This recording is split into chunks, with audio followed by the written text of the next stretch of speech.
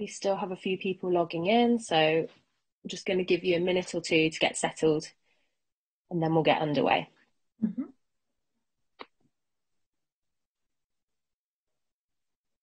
Looking forward. A couple more seconds while people log in.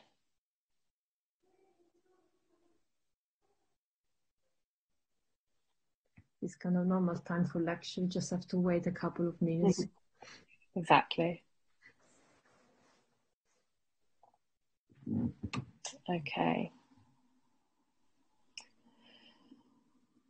All right, I think we'll get started. So, hello everybody, my name's Beth and welcome to our in-session talk today. We have over 350 people from 25 countries registered to join us today.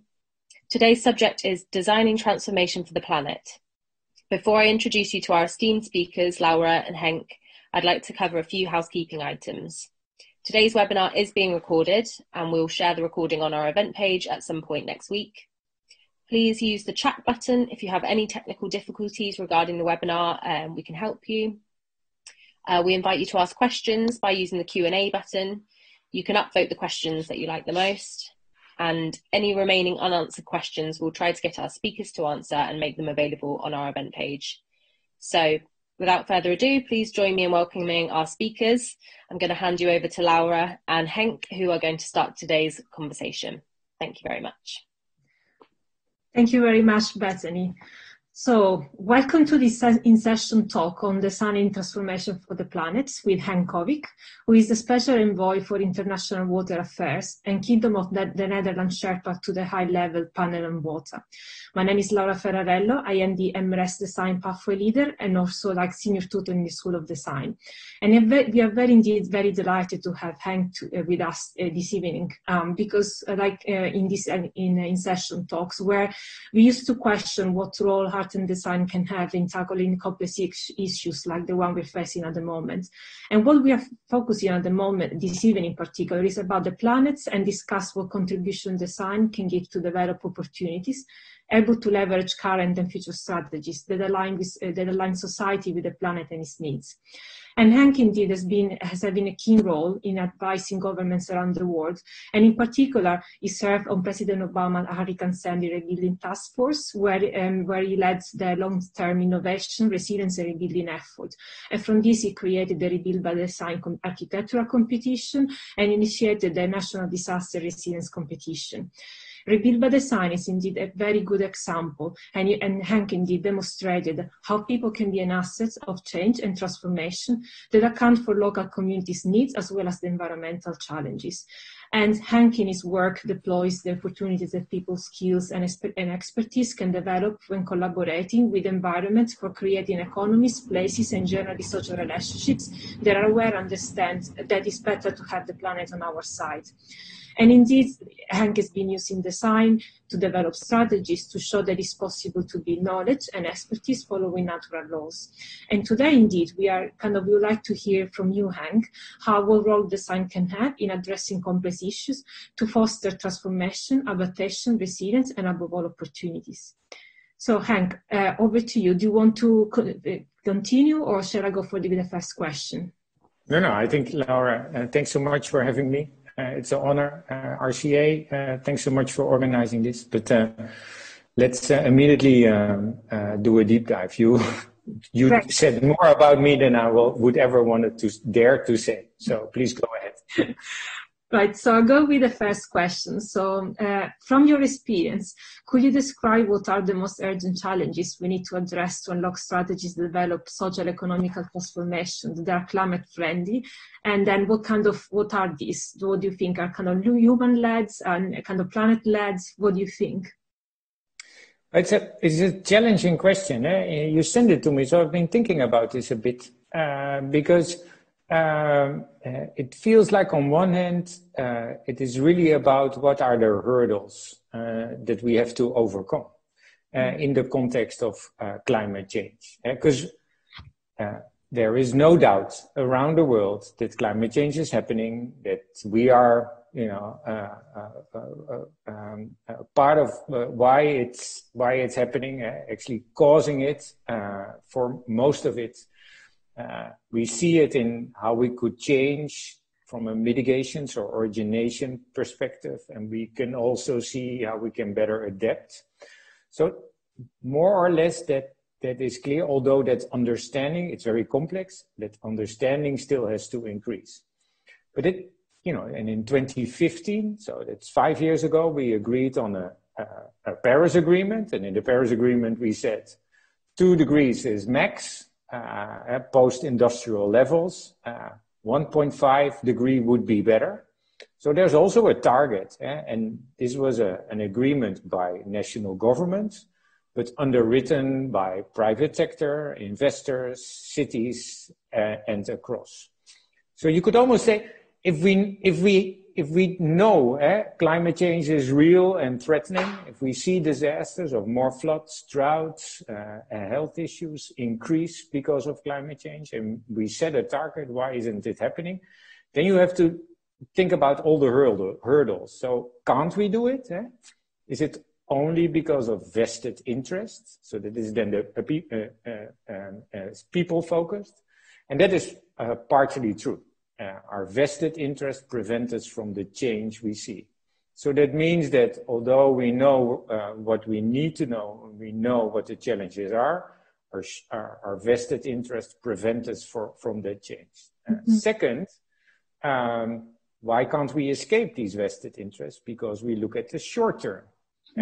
Every investment we look at it needs a fast return. So that means that in that context, we look for the easy wins. And climate change, because of its complexity, does not like to deal with the easy wins. You have to continuously, with commitment, work on it to see the benefit of it. It goes, there's a type of slowness to this. So third, we also like, and this is more or less copy-paste from the past, look at our problems very single-focused. So we take we look at economy or environment, social, in our infrastructure too. And that means that with less complex answers to these very wicked challenges, we invest in a world that therefore becomes more vulnerable. So vested interest, short-term, single-focused, then you can say, and then we are not so well organized. We're siloed up in all our sectors, in our institutions, but also in the informal, non-institutional world. So there's a lot of fragmentation, and that actually, again, has a great connection to the vested interest. And then perhaps last, if we look at the ambitions, what we agreed upon, the Sustainable Development Goals, 17 goals that form this amazing, inspiring, holistic, comprehensive, and inclusive agenda.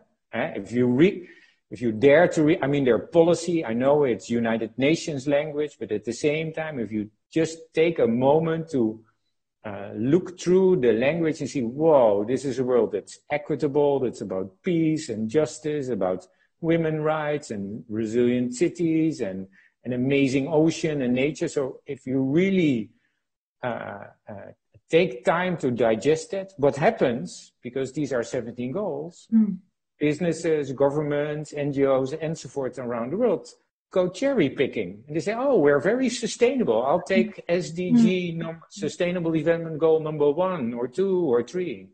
And again, that leads to single focus solutions that fail in the context of this complexity. So some of the hurdles to overcome means that we have to look at the challenges, not by looking back. So don't respond to the past, but look ahead. Look at it very comprehensively. So take social, economic, cultural, environmental, ecological, climate-related challenges as a full agenda. Come up with interventions, approaches first, where with different partners, stakeholders, people, come with approaches that really look across these challenges. So bring everybody, but also everything together. Try to make these connections, and then look at the long term. But that's not easy. So I think, to your question, what are the most urgent challenges we need to address? I think, how can we overcome our vested interest? How can we shy away from investing in stupid infrastructure, these siloed approaches from the past? How can we really face this complexity face on and see that in that complexity lies the amazing solution? And we know it. We only have to do it. Then from a financial point of view, also, how can we validate these type of interventions? And this is about, for example, if you invest in water, your health costs go down. But the budget of a water agency or a water company or a water government organization is never connected to the budget of the health. On a political level, a water minister is never, in sync with his or her colleague from the health department. So this is, our siloed approach makes it very complex. But if you invest in water and you take time to look at it comprehensively, then the revenues actually come in, and those are societal revenues, benefits that benefit the society as a whole, and are not per se only financial. So, long answer, but it's also very. I also think it's. I also see opportunities, of course, but we'll get there. So first, it's us. The biggest challenge are we. It's not in our systems. It's not in nature is part of the solution. We are still part of the problem. Yeah. But indeed, like looking at the kind of the answer you give, like I was kind of taking notes, and it looks is literally a cultural problem to a certain extent. So there is the science, there are data, we kind of have all the ingredients, but to the point that we don't change the culture, understanding how we can work together and be creative, I guess, in this environment. I think that still this is why people is the solution, but perhaps also the problem.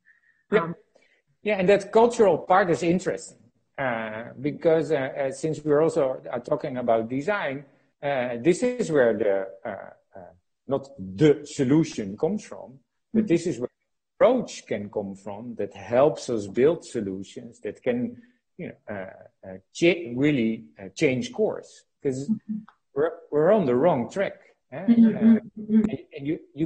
you couldn't see it better perhaps than in the current pandemic. The COVID-19, everybody is affected across the world. And some are more vulnerable than others. And I want to talk about this a little bit more and how a pandemic actually relates to all the other challenges. So vulnerability gets a new meaning. But let's stick to the response. First, there is a Band-Aid response, very much looking at aid, and then we look at recovery, especially in Europe, parts of Asia, and the Americas. The recovery immediately focuses on the economy and jobs. Because of the pandemic, our economy stalled, and we find this hard to grasp it. You see unemployment, you see economic impacts.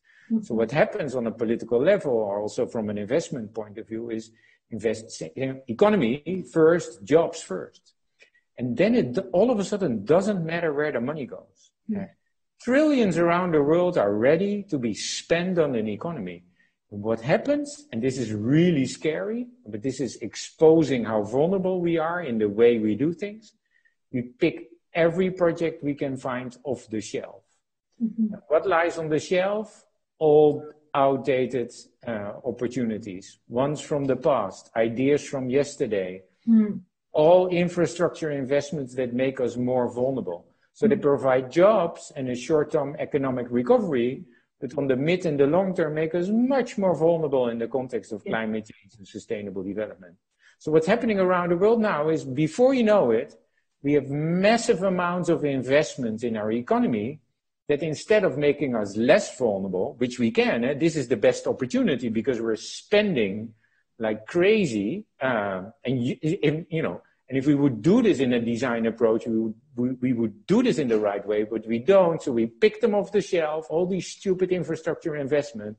And before you know it, we're worse off than we ever thought we could be.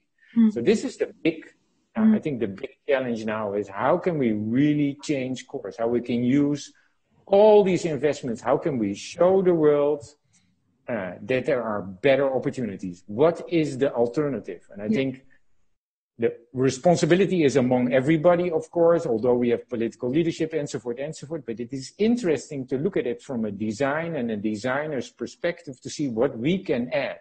Can we help build that alternative narrative? Can we provide the world with a pipeline of investment opportunities that actually really are sustainable, that are comprehensive, that are connecting these dots and then including societies marginalized around the world to build more sustainability. So I think this is where the opportunity lies. Mm-hmm. So I guess before I go to the other question, I would like to invite the participant. If you want to ask any question, you please do it, because we can pick it up as we speak. So feel free to ask question. And coming back to the design, because you zoom in the word design is indeed what we like to understand is literally you've been leading international projects, and then like from renewable are there hundreds and many others where you use water as a leverage, and then using design in particular as a strategy. And then perhaps if you can talk about what you see design here. I mean, also the meaning you put in design. So what is a sort of level, and then can you give us an example of how design can contribute to develop socio-economic transformations? Yeah, I can try. It's not so easy again, but what I see in my experience over the past decades, working in the world on these wicked challenges and problems, is that the moment you start to work with design, it's the first part. It is twofold. One, it is about both the outcome as well as about the process. So a design process is aimed at, it's like organizing. But let's start with the outcome. Design and the design approach is often solution oriented. And of course, that is what we need. We need solutions for the challenges. Design with that solution orientation is innovative, catalytic. So there is this real transformational capacity that design brings, but there is this focus on getting things done. We need to be able to do something. Second, this solution orientation in this very innovative, transformative, and catalytic way is connected to the capacity of design, which is intrinsic, to connect. And that connectivity immediately ties into the comprehensive needs. So if we have the 17 Sustainable Development Goals, from a design perspective, you would immediately be able to identify interdependencies. With these interdependencies, vulnerabilities, but also opportunities. So the capacity to connect from a design perspective is about scales, from your backyard all the way to a river delta transboundary. It's about time, looking back, cultural history, today, but also looking ahead with scenarios and so forth. But there's also this capacity to connect across challenges, needs, and interests. And this is interesting because if we look at the challenges as discussed before, they're all connected. And that means finding opportunities how social, economic, environmental, ecological, and climate challenges relate. Design is the opportunity to make these connections. Second, organizations, people, institutions, non-institutions have different needs, but also different interests. One of the hurdles are vested interests. Overcoming vested interest is by identifying the opportunities to connect these interests with each other. So create a common from a design perspective. And that same is with needs. Local, social needs or needs from marginalized communities or needs from communities in the context of war are different than needs from bigger stakeholders, investors, or governments. So having the capacity to connect is critical importance, a key aspect. So we have solution orientation in its transformative capacity, but also the opportunity to connect. And then third, design. And I say design is political, but that is because there is this capacity to aspire and inspire. So it helps on the ambition. It helps to set an agenda. It helps to drive forward. It also helps to communicate. It helps to address societal challenges in such a way that you can actually talk about them, not only from a passive point of view, but a very active. So the political capacity ties in the way in our need for decision making. Mm-hmm. So solution orientation, the capacity to connect, and this political part. If you look at it this way, then the second part is about this process.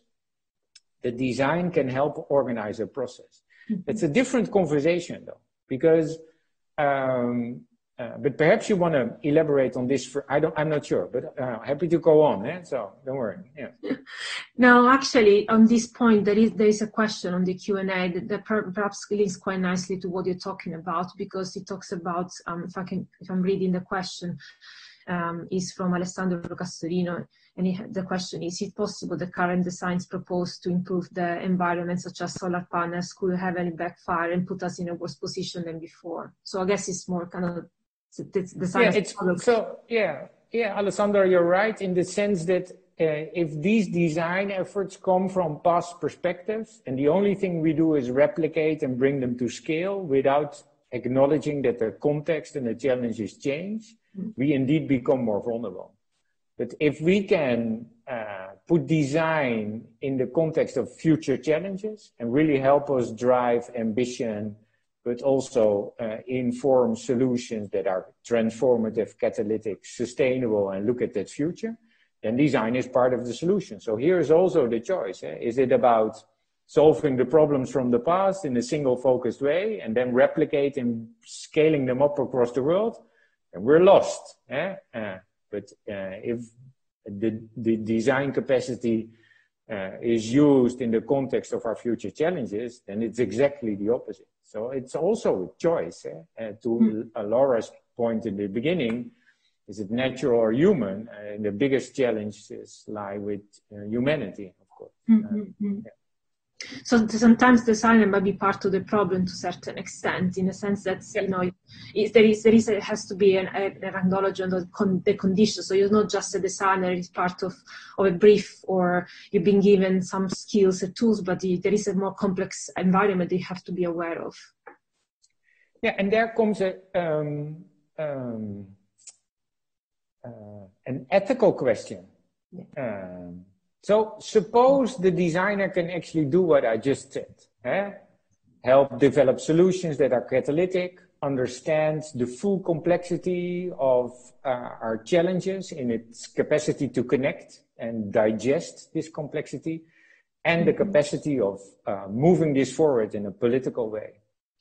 Then, also in the context of Alessandro's question and your question, is the ethical question. Does a designer and does the design community have a choice by bringing forward these past solutions that make us more vulnerable, or by activating, being more activistic, activating society by bringing forward their assessments and opportunities that actually help us change course? And therefore, that is an ethical question in itself. Of course, do we replicate our mistakes from the past, or do we help provide opportunities for the future? But we have to be careful. It's not only about outcome, it is also about process. And here comes that second perspective. A lot of research being done around the world on how you can define process.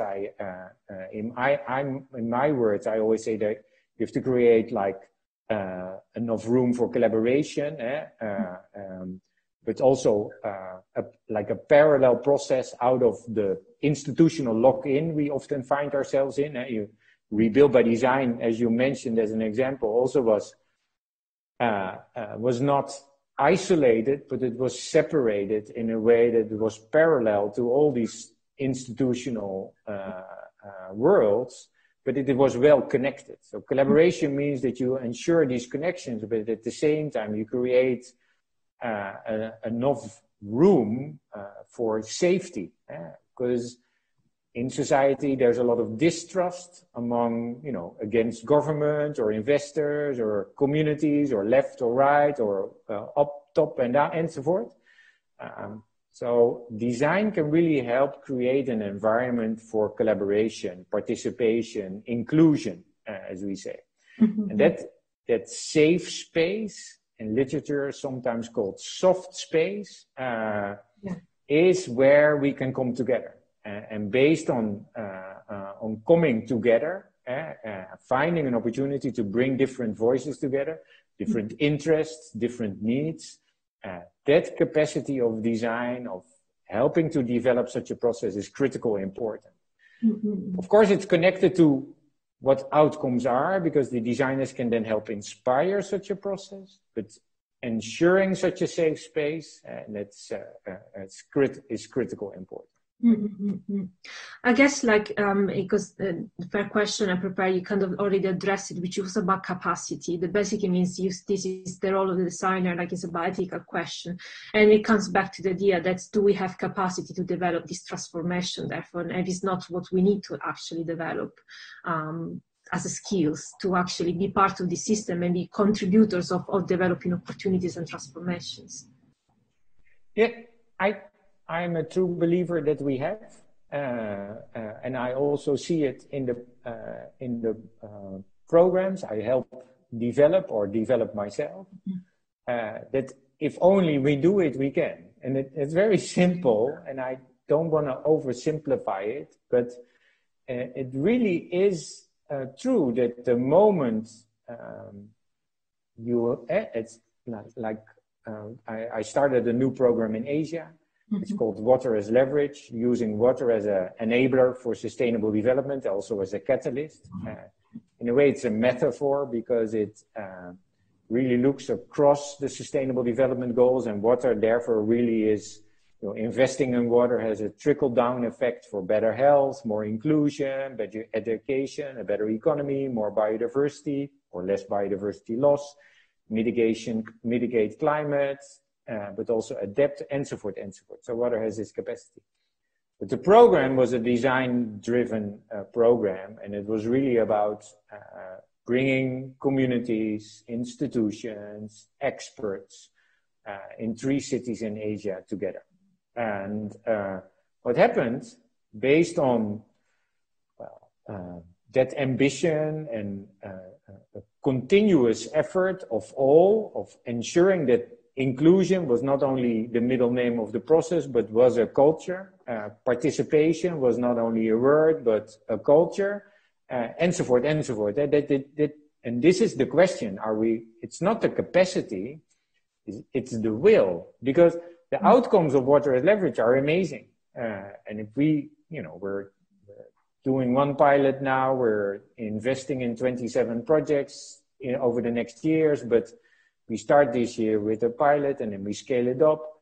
If we really can do it in Chennai, India, Kulna, Bangladesh, and Semarang in Indonesia, we can do it in London, in Amsterdam, in New York, we can do it in Dushanbe, doesn't really matter where. So it's not a matter of capacity, it's a matter of will, of organizing, and again, goes back to your first question. Mm-hmm. What are the hurdles? And I think, to be very honest, the biggest hurdle is vested interest and the lack of the willingness for all of us around the world to really change. This connects nicely with a question we have in the chat, which talks about speculative design. So the idea of design to actually design narratives about the future. And then the question is, how does speculative design play into picking up cohesively structured projects? And can you give us an example or a lens to help evaluate whether we are picking a cohesive project and not an old world problem from the chef, as mentioned before? Yeah, so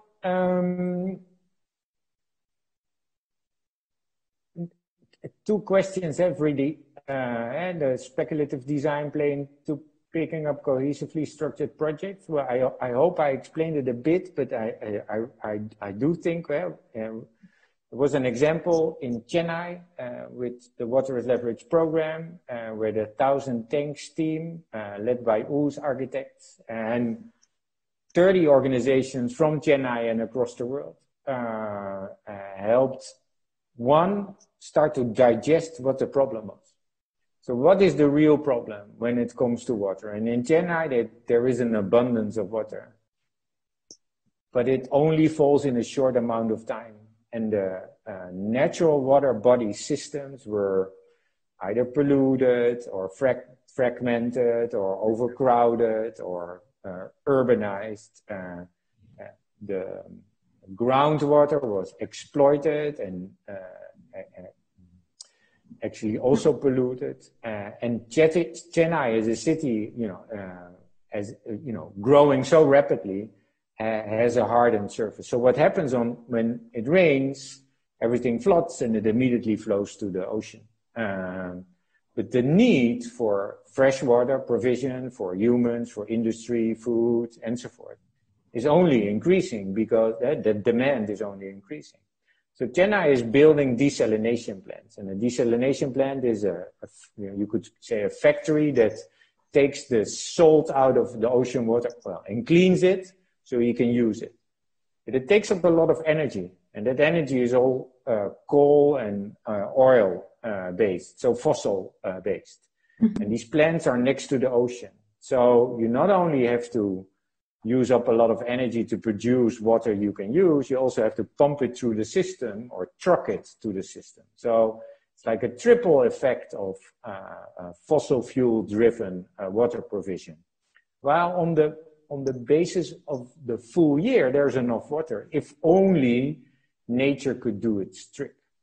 So what did the team do was really working with the community, with the businesses, with investors, with government stakeholders to redo those systemic failures in how the city is built up by investing in nature, opening up existing water tanks and water ponds, creating more opportunities along the canals and the rivers, feeding the water back into the aquifer, so the groundwater, making sure it was clean, so the groundwater was recharged with clean water.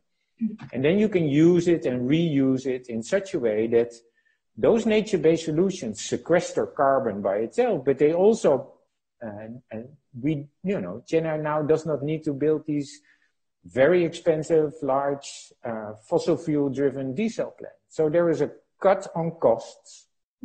So a third less investment and half of the cost in maintenance and operation. But there's a massive cut on carbon.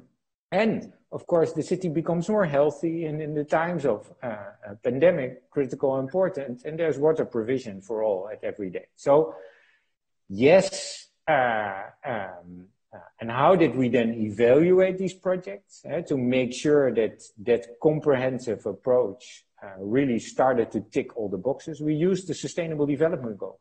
So we used those goals, those 17 goals, to see how those investments actually contribute to a healthy society, an inclusive society that was looking more not only at environmental challenges but across.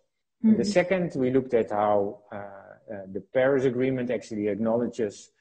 So look, if you look at climate change impacts, you can actually evaluate how these investments actually help us mitigate climate risks, but also mitigate climate change. So there are ways to address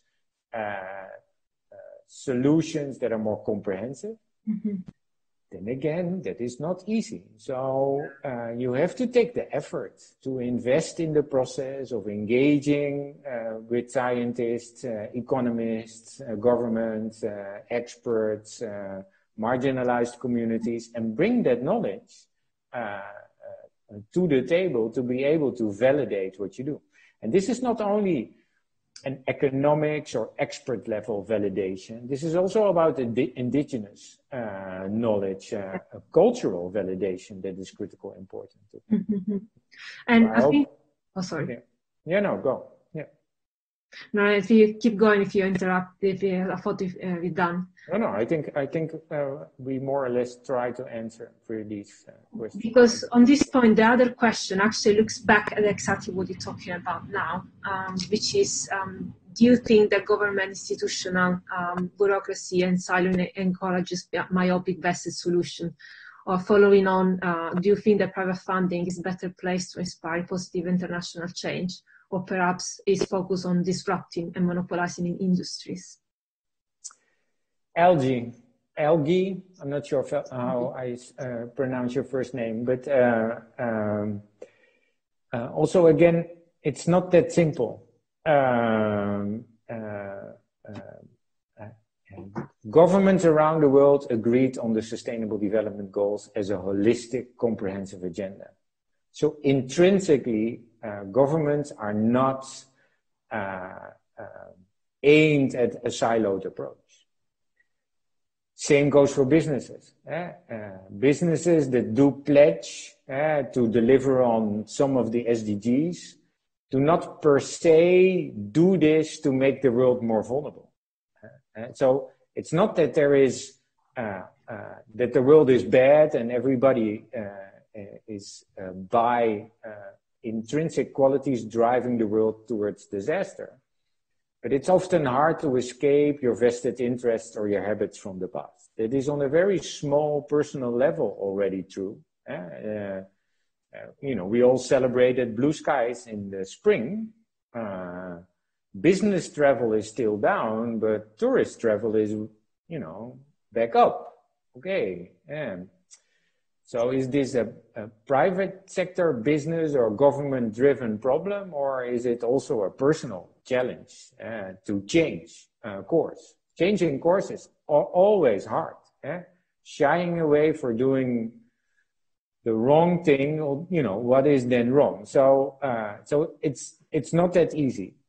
I do think that in the partnership between public, private, informal, and institutional lie the solutions. Because if you bring the different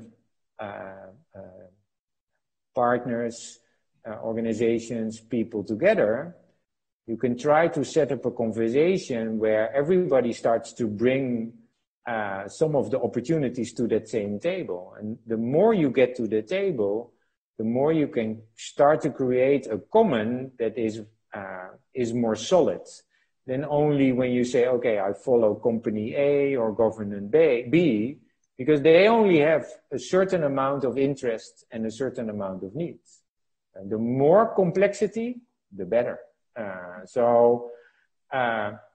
Answering your question one organization will never bring salvation. It's impossible. There is no one organization that has the capacity to look at everything, bring it all together, and drive solutions across the board. And that is why collaboration and inclusion are so critical and important. So, and then there are many organizations around the world that want to add value. So, and they can be drivers for change. Mm-hmm. We have to continue to bring them together with the ones that have a harder time of doing that.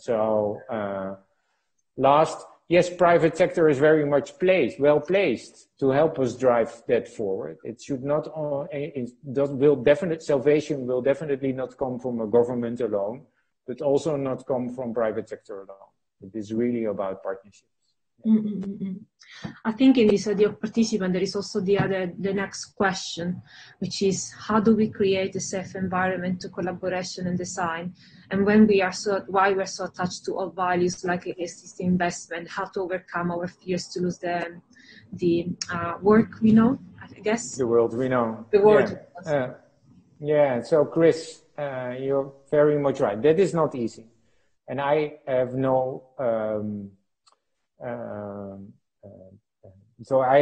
there is no silver bullet for that. You have to try it. When I was working for President Obama after Hurricane Sandy in New York, the first thing we came across when we started Rebuild by Design and trying to bring communities together with governments and others was, we don't trust you because you're the government. So at that moment in time, it was very easy to have said, okay, then we do it without you. Or in some communities, it took us months to build up a level of collaboration, which is not the same as a level of trust.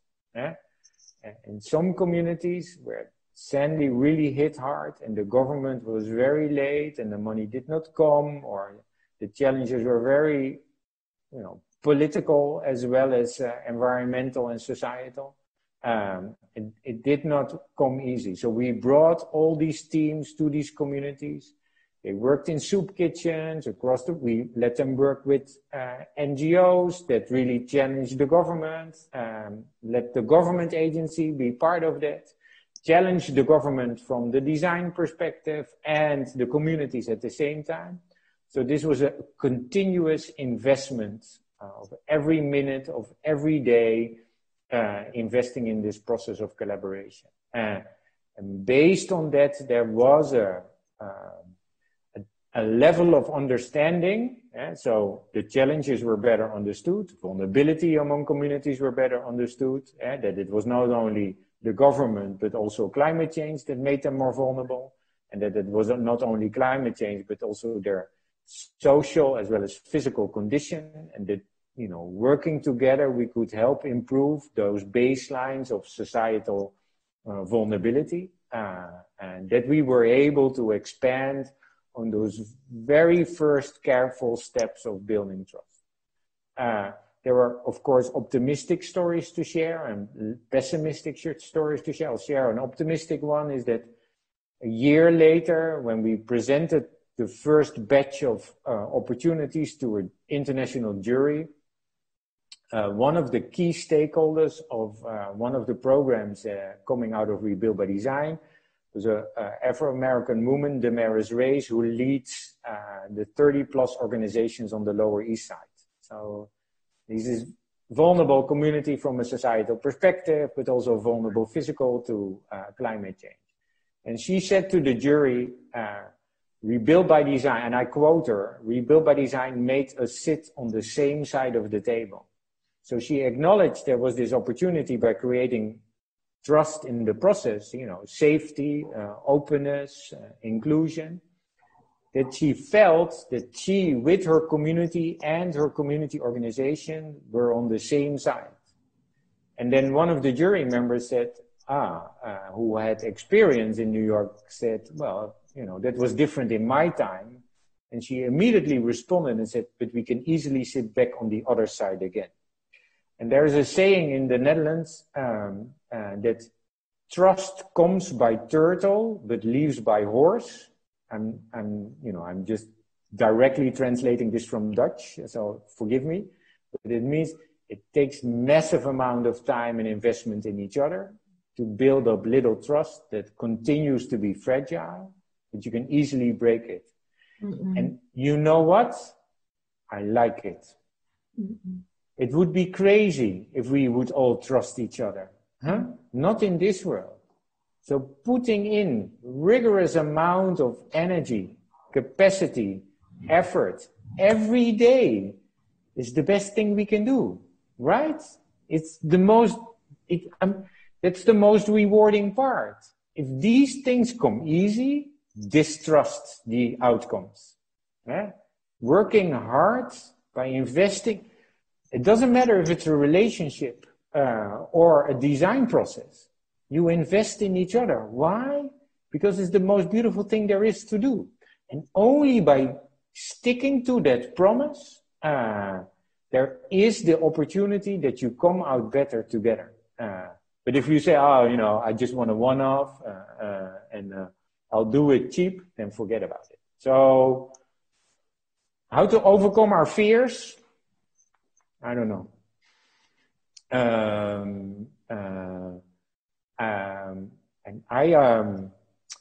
My parents passed away quite a while ago. My father was an architect. His father was an architect, and his grandfather were architects.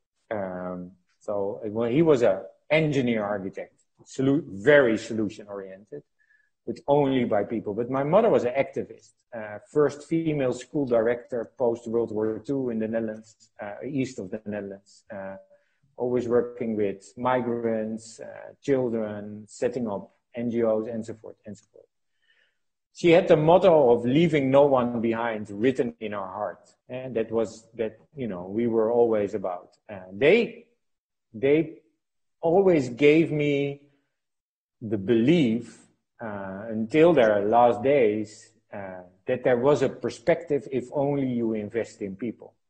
And then with my father's capacity, his solution orientation, investing in people to drive solutions that can help drive change. Bringing people together. So I think overcoming your fears is by collaboration. And that is not easy, but as said, inclusion, radical inclusion, I say in my book, critical, important, but also the best thing that you can have. Yeah. Mm-hmm. Yes, I think in the sort of kind of alignment, there is also the other question, which is about, you mentioned the Chennai water issue. Their problem, unfortunately, is man-made. It is a lack of coordination between various government agencies. And how can you change the structural problem with the same thinking approach?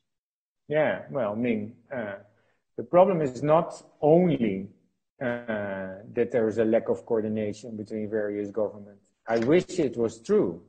Then the only thing we need to solve is the government. But the problem is very much, I've been working in Chennai for quite a bit. The problem is across society. It's with businesses that pollute or invest in the wrong stuff. It's with individual people in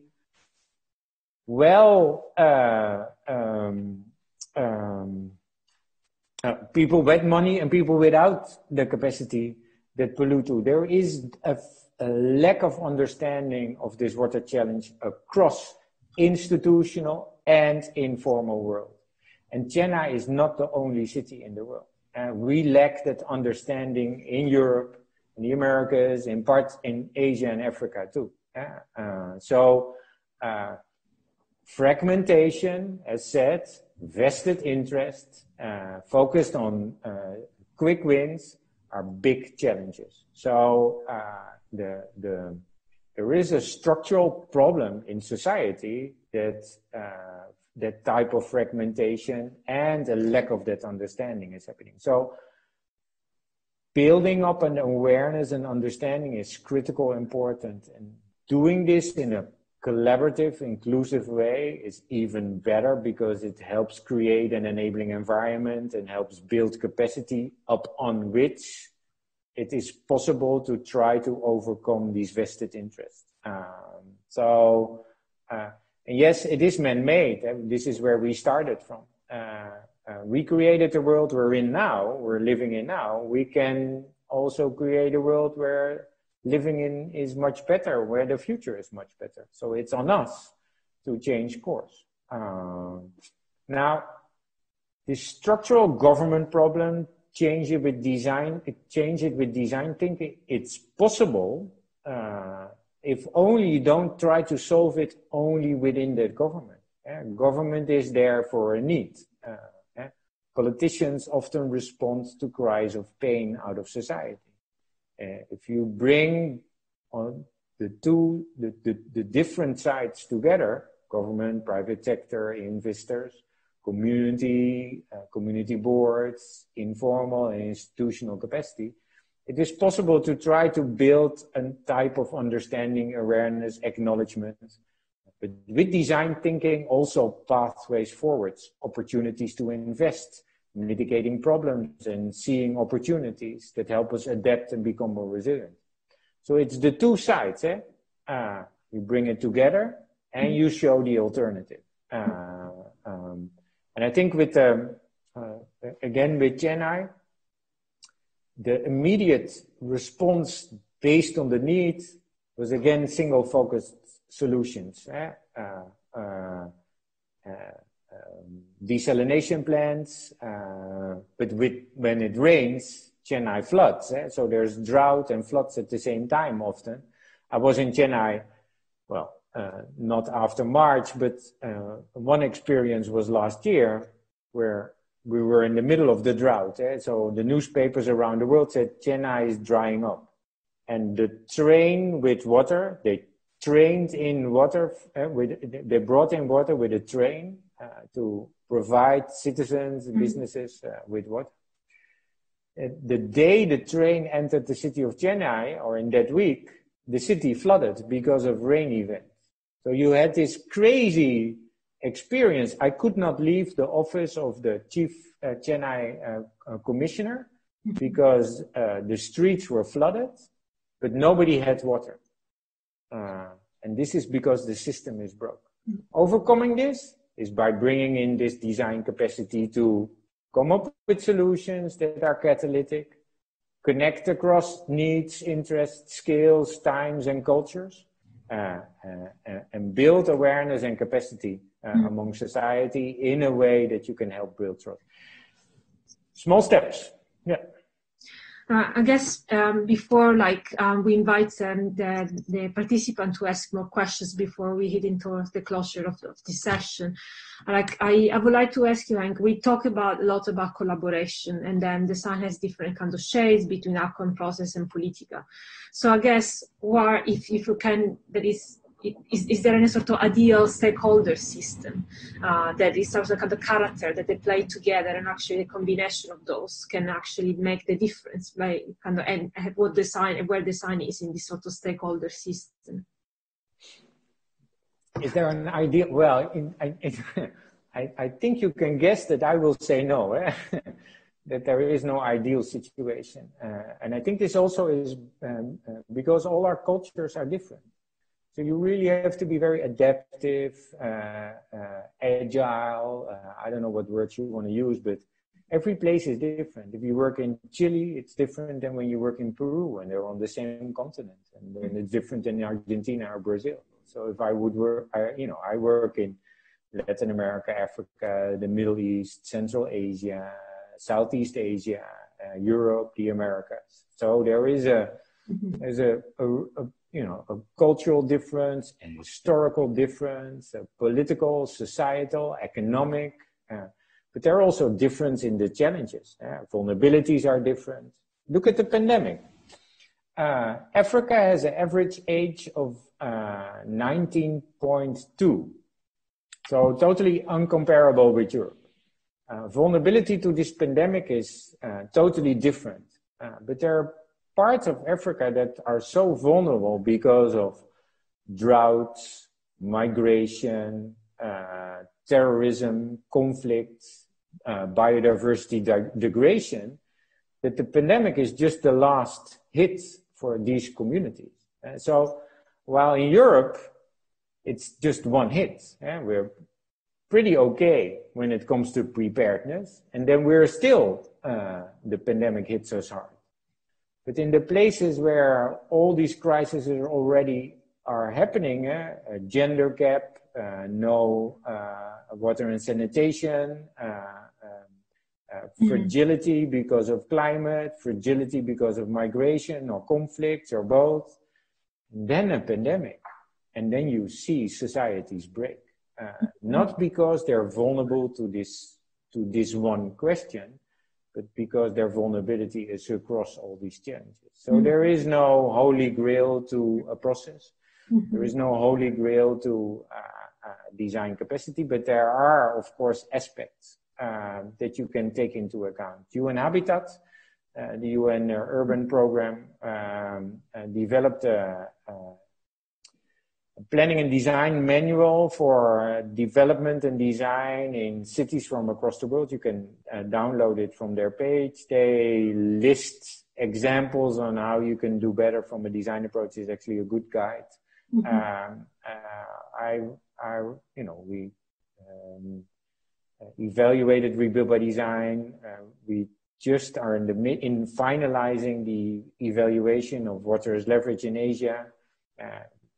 We will share that information immediately on the Rebuild by Design website. You can see numerous parts of research. So we try to talk about it, write about it. I wrote a book about my experience in Rebuild by Design, but the middle, what you can find out of that is that tailor-made, as long as you stick to the principles of inclusion, integration, look at the future, dare to be innovative, transparent, focus on people, the process, the enabling environment, and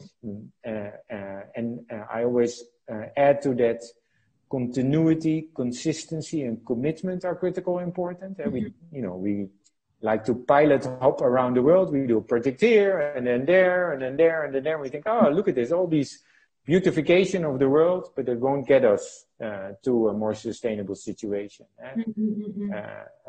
Driving sustainable development is well, and demands continuity, consistency, and commitment from all. So, and the design approach can help in that, to that level. Yeah. Now, I guess drawing this session towards the end, because you started to list this word, process, people, continuity, consistency. If you want to have a sort of takeaways from this evening talk, something that the participant with us can take with them to reflect more and perhaps start to contribute in this system, what do you think this can be? That's a good question.